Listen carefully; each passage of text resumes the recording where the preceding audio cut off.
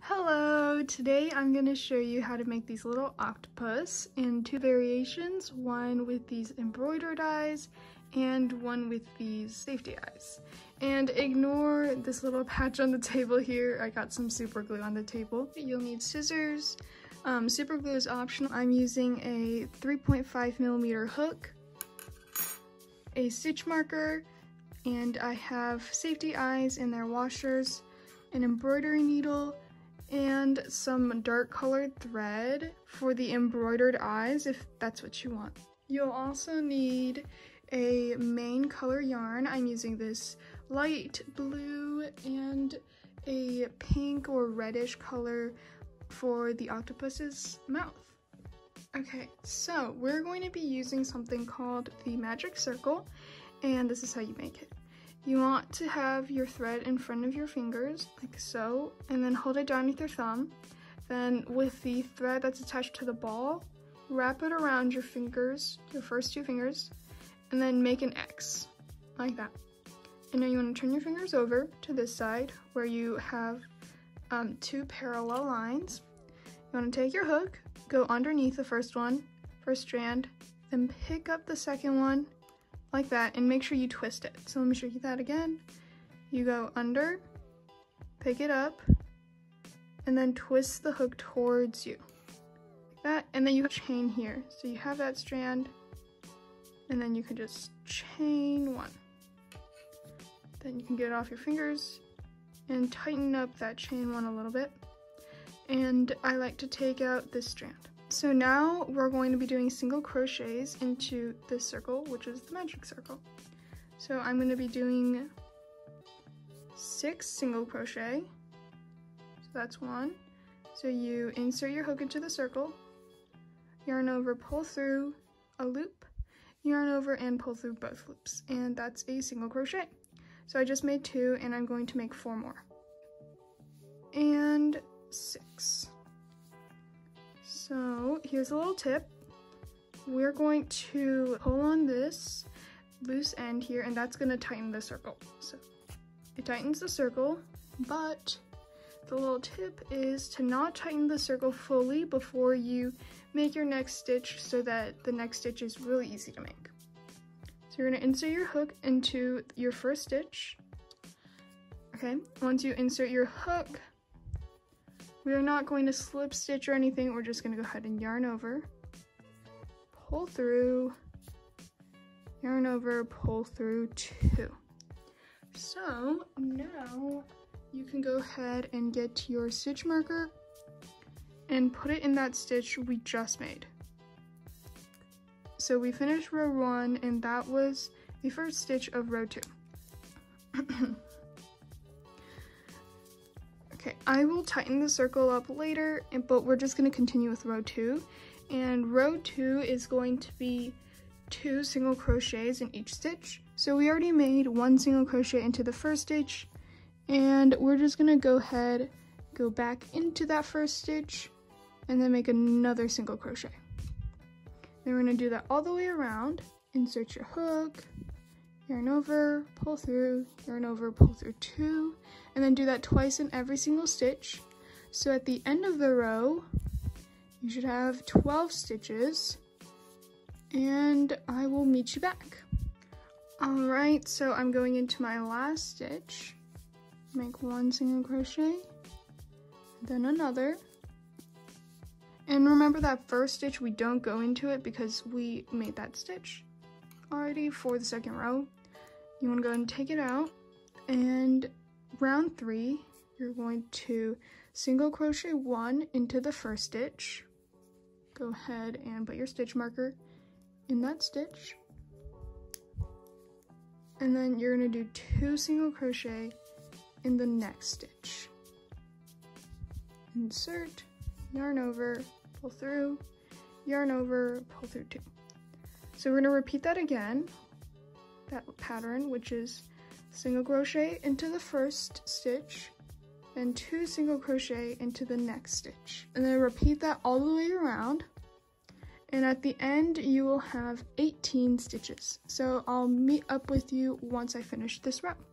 Alright, so I'm going into the last stitch of the row, and the the last stitch you should be putting in 2 single crochet, so make sure that's what's happening. And then you can go and count your stitches. Okay, so we have 18 stitches, and I'm going to tighten up this circle. Okay, that looks good to me. And you can just leave this alone because this strand will just be weaved in once we stuff everything. So moving on to row 4, go ahead and take out your stitch marker. Into the first stitch, you're going to make 1 single crochet. And then go ahead and put your stitch marker on. And then in the second stitch, you're going to also make a single crochet, and you're just going to do this all the way around. So 1 single crochet into each stitch all the way around. So at the very end of the row, you will have 18 stitches in total. So I'll meet you back there. Alrighty, we're at the very last stitch where we will just put in 1 single crochet, and we finish row 4. Now row 5 and 6 are the exact same as 4, so that means we're just going to single crochet in each stitch, one single crochet in each stitch all the way around twice.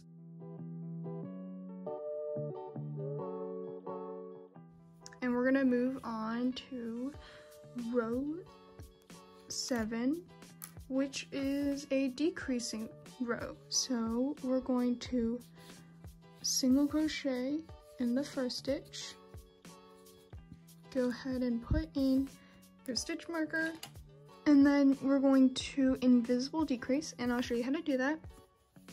So into the next stitch, you're going to insert your hook, but you're only going to pull up the front loop.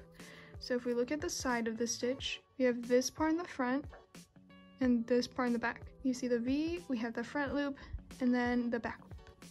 Into the second stitch, we're going to insert our hook, but only pick up the front loop, like so.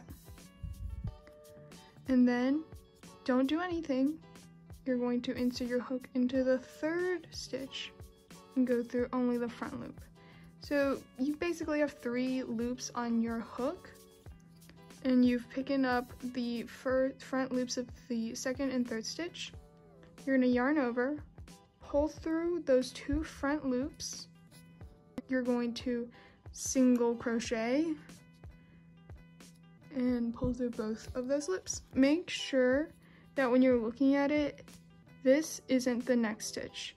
This is the next stitch. You see this little V that it makes when you go through the front loops? This hole on the right and the hole on the left, those are not stitches you're going to go through because we have already gone through them.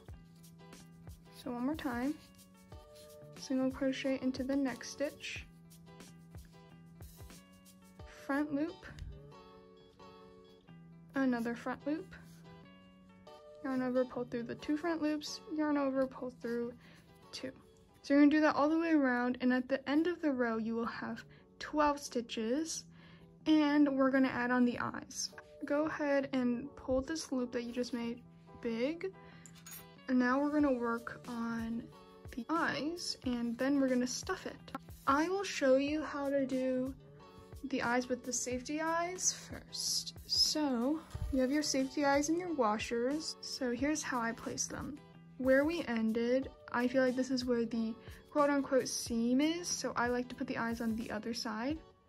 And then if this is the middle, then I'll put one eye like here.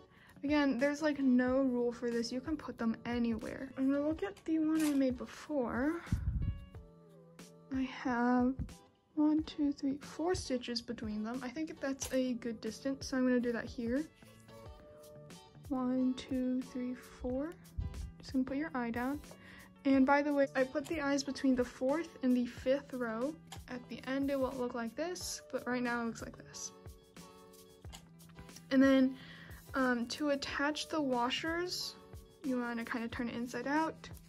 Take one of your washers, put it on, and then you want to press through and click it twice. I'm not going to show you that here because I want to show you how to stitch on the eyes, but you would do that for your toy eyes, your safety eyes. But I'm going to show you how I embroider on the eyes. So I take a dark thread. I'm going to use black here. And because yarn is quite thick, I'm going to split this yarn. It has 4 strands, so I'm going to split into 2. Like that. And then I'm just going to pull it. So now we basically have 2 strands. You can also just use embroidery thread, but I just wanted to show you how to do it with yarn. And then kind of just pull on it to untangle. And you want to go ahead and put it on your embroidery needle. Okay, so we're going to start the eye from the top, go down to the side, go back up, go down, go back up, and then tie it off, and then do the other side. So the top of the eye is between the 3rd and 4th row, and the bottom of the eye is between the 4th and 5th row, which means, again, this is what I think of as the seam. So I go to the front, and then I think I'll go here today. So then go ahead and put that in. This is between the 3rd and the 4th row, so 1, 2, 3, 4. Go ahead and pull that up, and then leave some thread at the bottom. And what you're gonna do is you're going to insert your needle. I don't like to go super wide, so this is one of the stitches. I'm going into the middle of the stitch, the bottom of the middle of the stitch. Here, it's kind of hard to poke through, but I promise you'll manage. So once you've poked through, go ahead and go back out. Looks like that. This is the back, and this was the top of the eye, so we're gonna go back through the top of the eye. And our heater just started, so sorry for the background noise. Go ahead and pull that through. And now you're back at the top of the eye, and I will be doing the other side, which goes like that, which is the middle of the stitch on the right. There we go. Pull through, and that's what your eye looks like. So at this point, I like to cut off, leaving a little bit of yarn. And we're just gonna tie those 2 black strands of yarn together. So I'm gonna go ahead and flip it inside out again. So that was the first part of the eye, and the second part, we didn't put it together, so we're gonna tie it together. And I like to do a double knot to make sure it's super secure.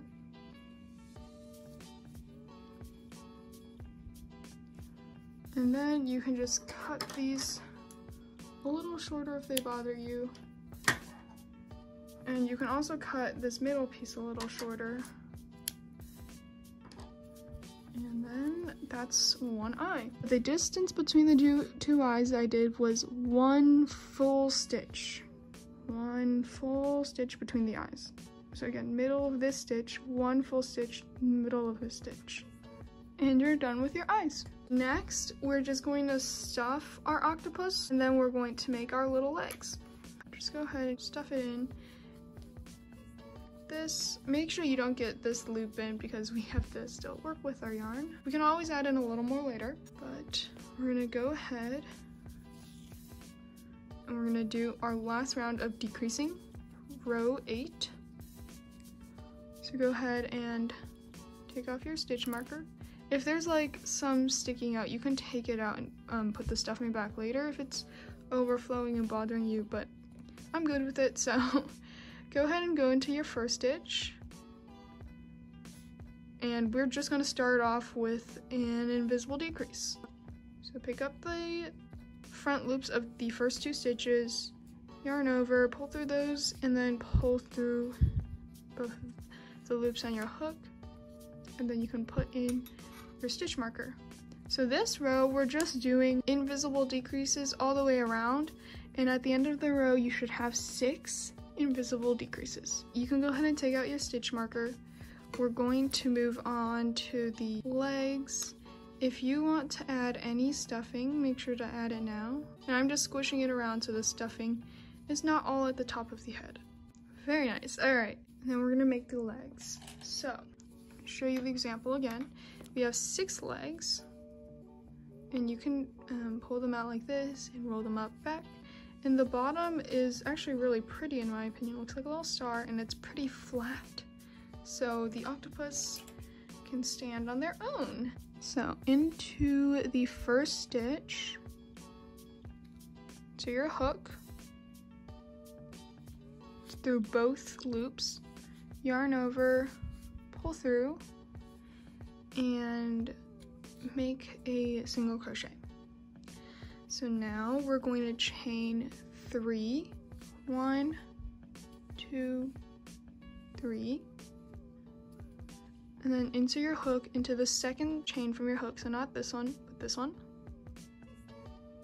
just the loop, yarn over, pull through, yarn over, pull through 2, so that's a single crochet, and then you're going to do another single crochet that first chain you made,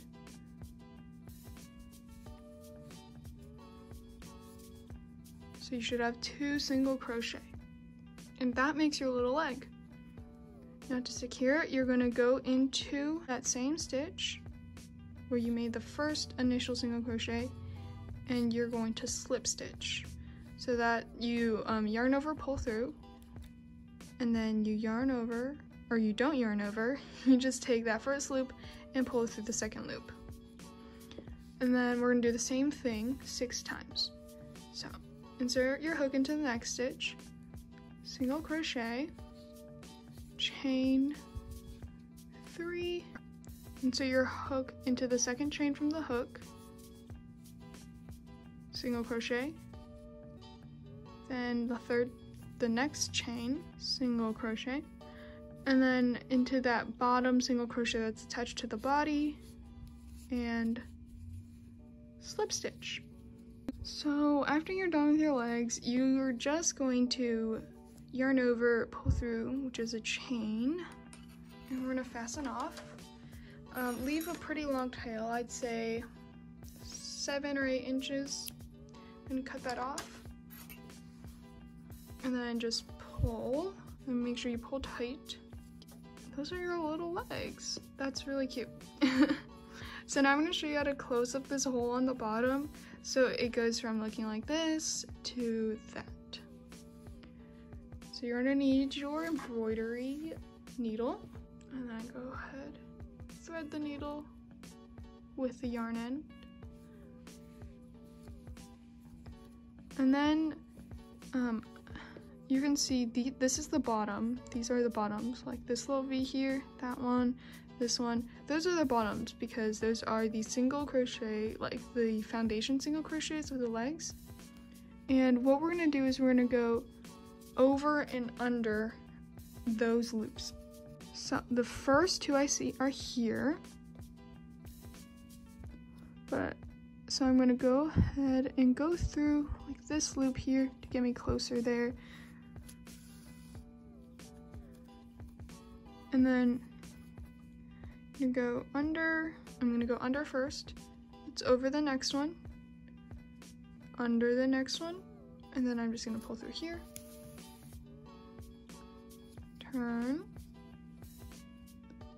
over that one, under this one, over that one, under this one, pull, and then turn, over this one, under this one, over that one, and then these are kind of hard to see, but there's a little V, under this one, and over that one. So once you make that, when you pull it, it should cinch everything up. So I like to put my finger over it and then cinch, pull really tight. That's how you make that little star on the bottom. Go ahead and go through a random loop. Doesn't really matter. This one looks good. Pull through almost all the way. Then go through that little loop to make a knot. Pull tight. And then we're gonna go through the middle.